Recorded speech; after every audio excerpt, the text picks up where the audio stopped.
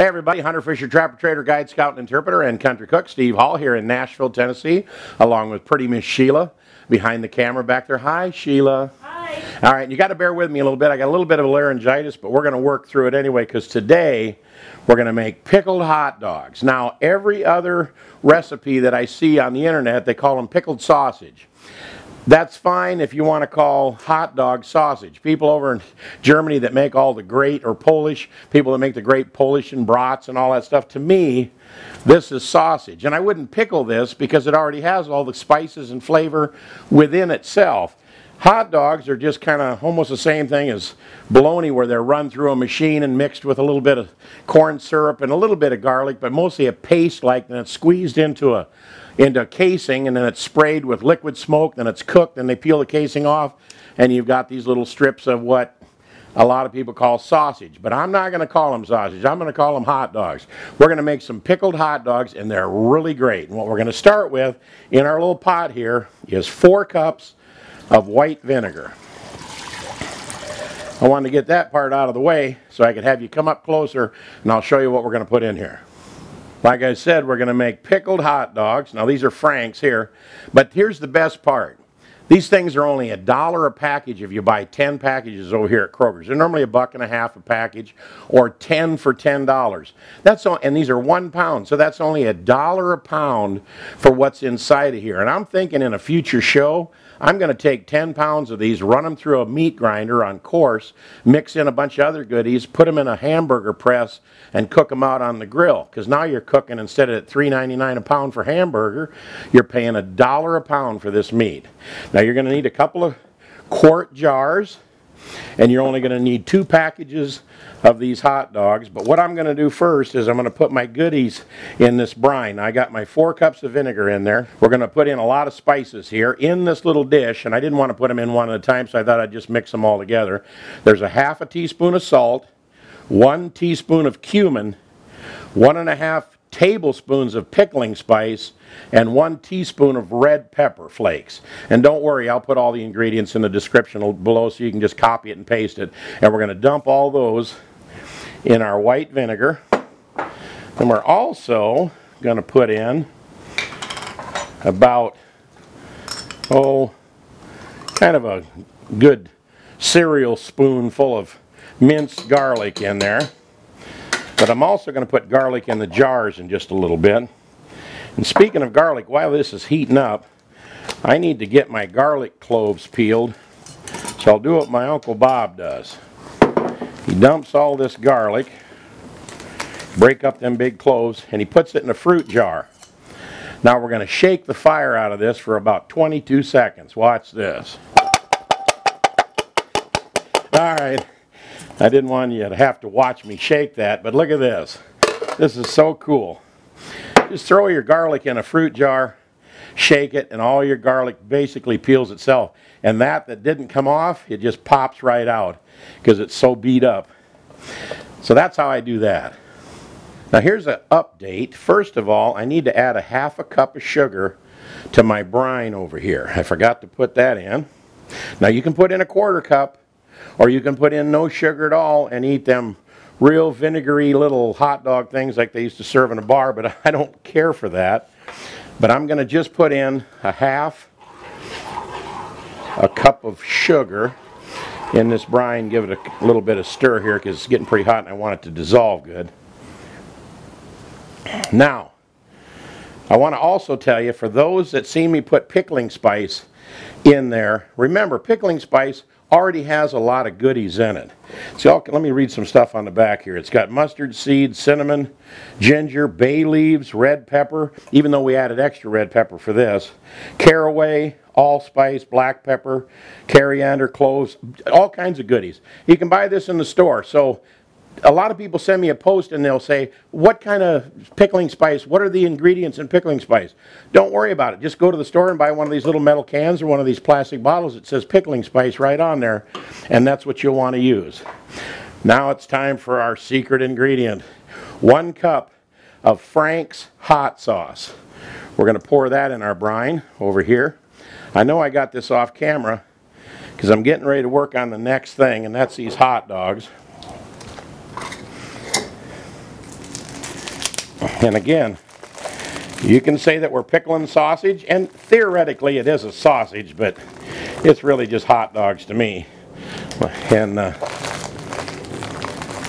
I like the best bite size to fit in the jar and to use for crackers later on, and I'll show you why, is I take these hot dogs and I cut them in half to start with, like so, and then I cut the halves in half.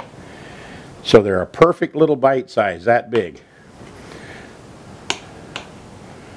Okay. And you'll need one package for each quart jar, because we're also going to put some onions in there. All right, let's see here. We'll put in a little bit of them. And a little bit of onion. Get in there, don't fight me now.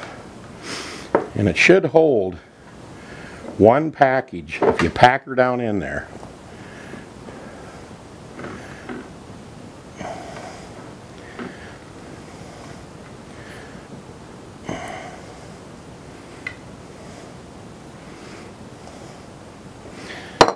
And looky there. Got a wide mouth jar and a wide mouth cook to go with it. I know what you're thinking, Sheila. All right. See, and that's one jar, so we're all set. But we're out of onion, so I'm going to cut one up here quick for this other jar. And how I do that, I just chop off each side.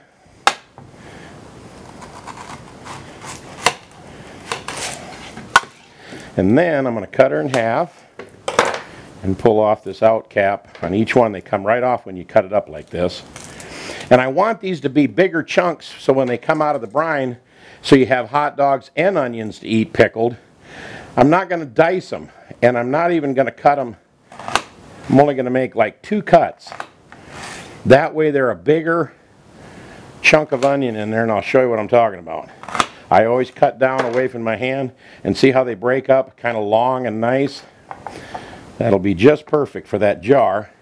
There's always one that tries to get away. And like I said, I'm fighting a little bit of laryngitis today, so you got to bear with me. Now I'm going to transfer this over to a bowl so I can cut up my second batch of hot dogs. And I guess I could do all this off camera. Now I'm not really sure where the edit happened because our battery went dead. And Sheila said, hold on, the battery went dead, so let's cut up this other half now that we got a new battery. Remember, we're going to cut our hot dogs in half, and then we're going to cut the halves in half. So basically cut them in 4 chunks. And that's just about perfect for our little ingredient here. One thing I got to tell you, when the camera was off, I took some garlic and I put it in this jar over here because I forgot to do that. So let me get a little bit of onions in this one. Remember, I cut them long like that, left them long. Let me chuck him in here.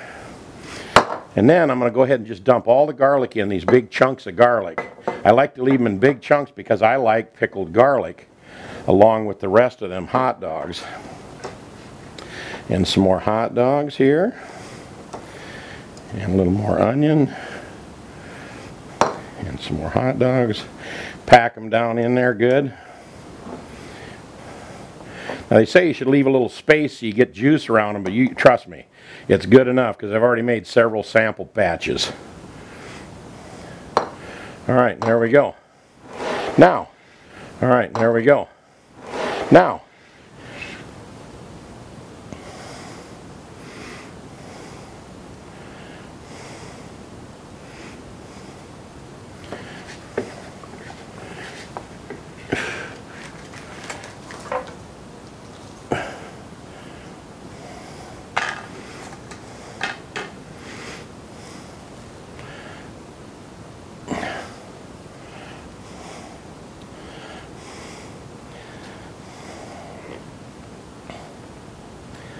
now let me show you why I cut them the length that I do.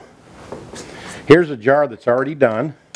It's been in the refrigerator for about 4 or 5 days. Oh, they're so good. Now I gotta admit, I wouldn't have thought just, you know, pickling up some hot dogs, what's that gonna do? But they are really to die for.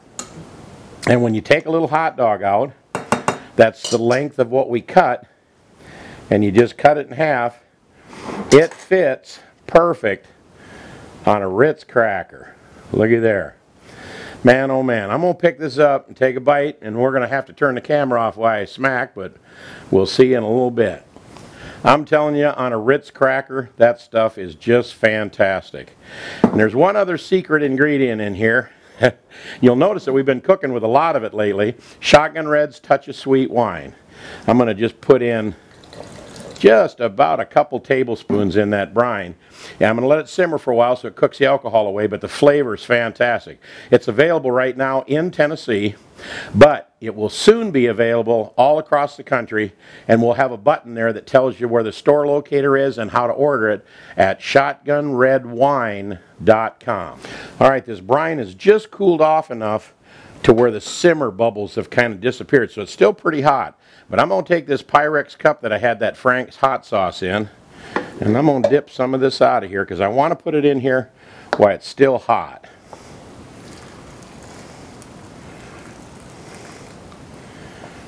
Get a little bit more out of there. Let these sit in the fridge for 3 to 5 days, and they're good. They're good for up to, I don't know. They don't last very long anyway, so what are you going to do? All right, there we go. Now I told you I was going to do another modification, and I'm going to tell you what that is in just a second. Let me snug that down pretty good. Let me turn it upside down. That's how we're going to set that there and let it cool like that. It's got a nice vinegary bite with a touch of sweetness to it.